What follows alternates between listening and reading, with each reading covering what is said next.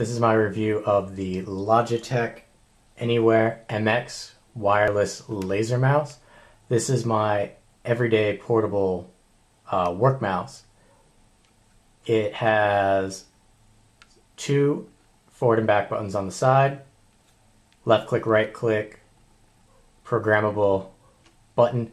It has scroll wheel that both scrolls and does side to side scrolling. It also has what they call ultra fast scrolling. Right now it's clicked in, so you get a slightly slower progression. If you push it down, you get their ultra fast scrolling, which I'll show you a little later.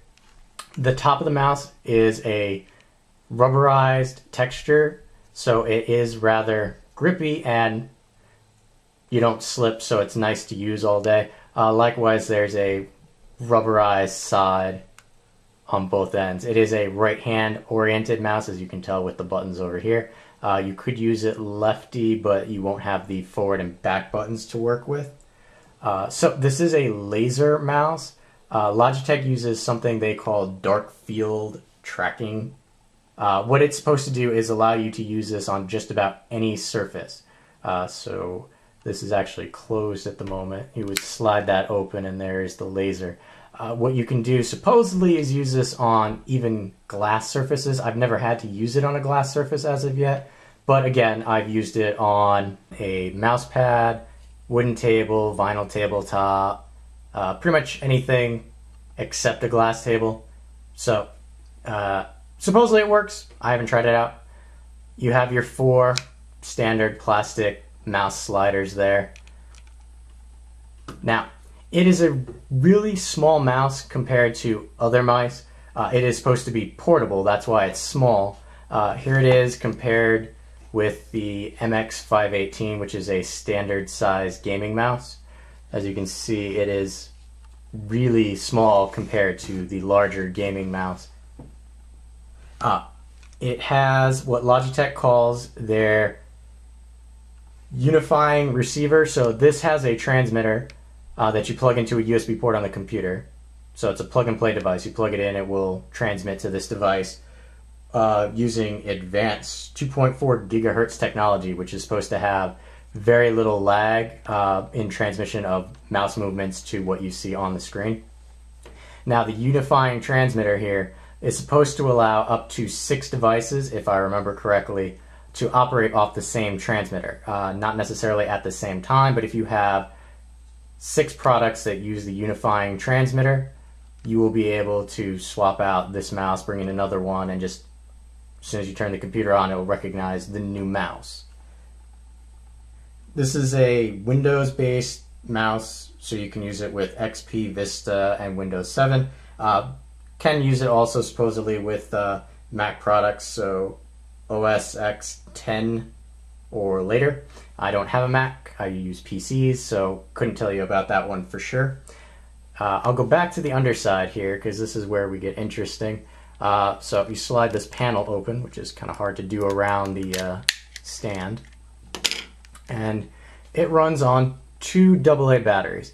The box says not to use anything but alkaline batteries, but if you can see there, I'm actually using lithium batteries. Now, on the lithium batteries, I can get everyday usage, 7 hours a day, 5 days a week. I can get about 3 to 4 months on a set of batteries, lithium batteries here.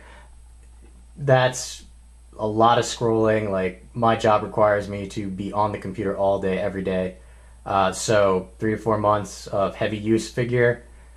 Here you can also see, since it is a portable mouse, they take and make it so you can put the transmitter right inside the mouse for easy portability. That is this, let's see if I can get that in focus. That's the micro transmitter that you put into your USB port.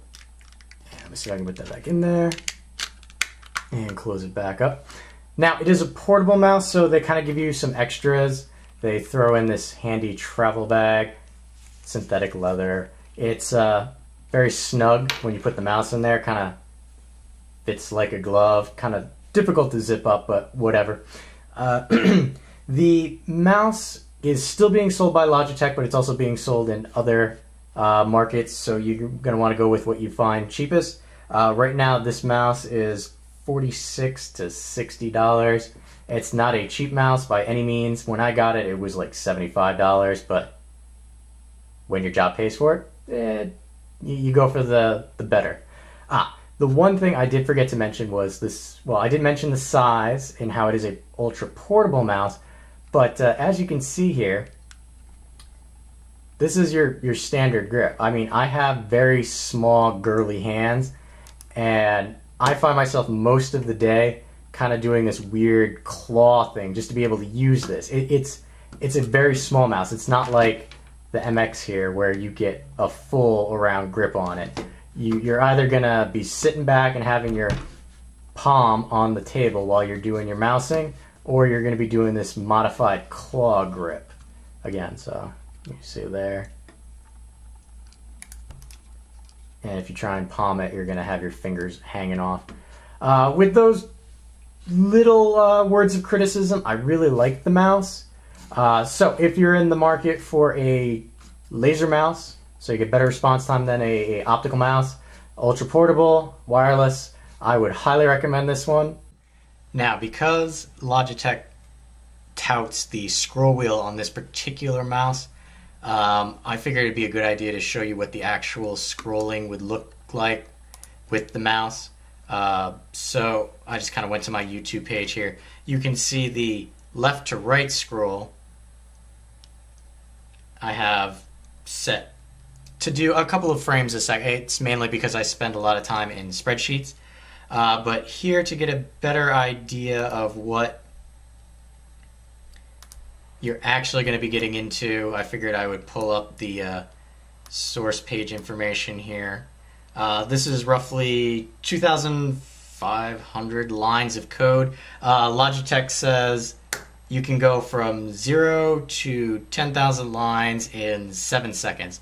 So with the scroll depressed, the clicking, not sure if you can hear that, you do a good number of lines.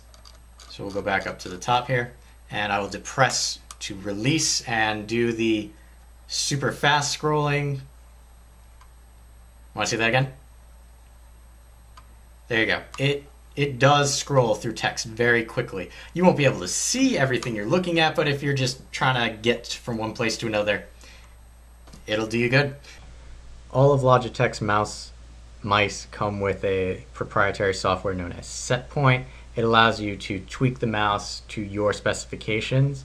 Here you can see I'm on the main page for the Logitech SetPoint. It has selected Anywhere Mouse. Here you can change left click and right click stay the same. You can change what some of these other buttons do, like the back button, which is right now application switch. So that would be application switch. I'm not sure if it got the entire screen. What it does is it kind of spans them out in a palette form, so you can go around and click which ones you want. You can change the backward and forward button, left scroll and right scroll, you can change those. Here you have the mouse option, so you can do pointer speed, a couple other little tidbits. This is the gaming area, auto detect games, etc.